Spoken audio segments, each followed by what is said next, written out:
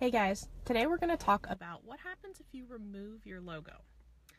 And a bit of advice that I learned early on, I'm pretty sure it was a quote from Ogilvy, one of the famous and also considered the founder of the advertising industry, was a strong brand and a good brand could actually create an ad and not include their logo or any brand identifying elements, and the consumer would still know whose ad it is.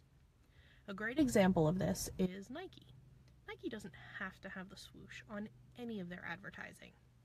You know from anything that Nike does, it's Nike.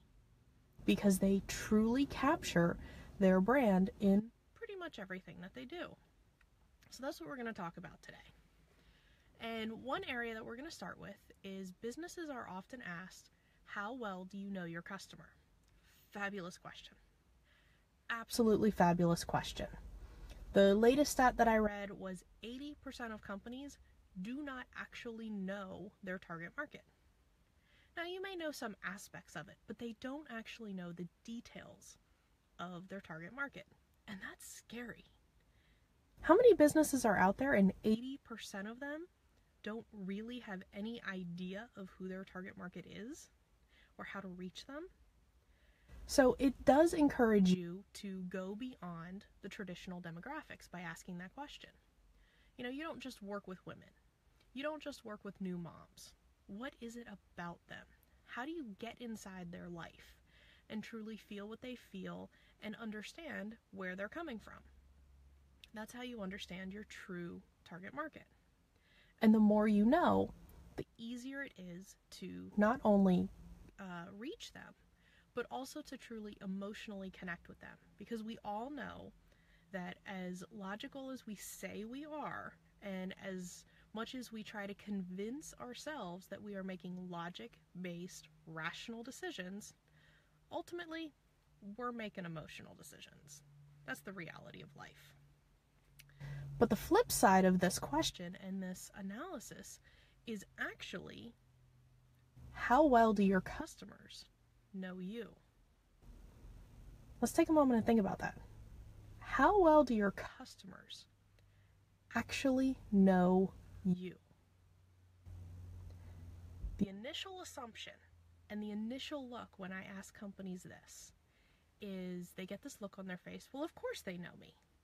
They know all about me. They know the services I offer. They know how I work.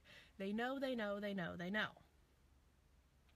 I challenge you to rethink that, because the majority of customers do not actually know as much about you as you think they do. It's a reality check. So here, an exercise that I do when I'm working with clients or I'm giving a presentation is, let's think about, I'm covering up the camera there. Let's try that. There we go. So let's think about last time you went to the grocery store. Tell me about the brand or anything you can think of regarding toilet paper and bread that you bought. I don't care what you tell me. You can tell me the plastic was clear, it had kind of a green color on it, had a teddy bear on it, or, oh, I don't know, I just go to Costco and pick that up. Whatever they have in the store that day is what I buy. What type of bread and toilet paper did you buy last time you went to the store? And if you really think about this, you don't actually know the details of it. Even if you can come up with a specific brand. You know, we talked about toilet paper. Maybe you did buy Charmin extra large, extra fluffy. I don't know if that's an actual one. Totally made that up, but let's go with it. And bread, you bought their Trader Joe's gluten-free bread in a green package. I gave you specifics, and maybe you can do that back to me with whatever it is that you bought. But take it one step further. What do you know about that company? Do you know how, in this case, Charmin went about and manufactured it? Do you know who makes Charmin? Do you know what else the company that makes Charmin what other products they make and they produce. Maybe you do, but that's you. The majority of people don't.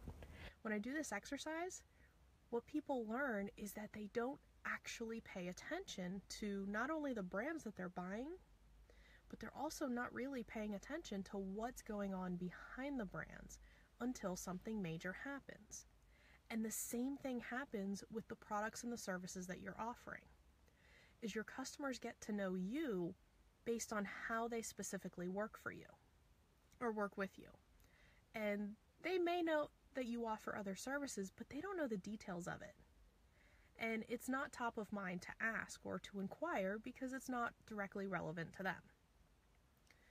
So keep that in mind and make sure that you're building into your system a way that you can keep them educated about other ways that you can help them.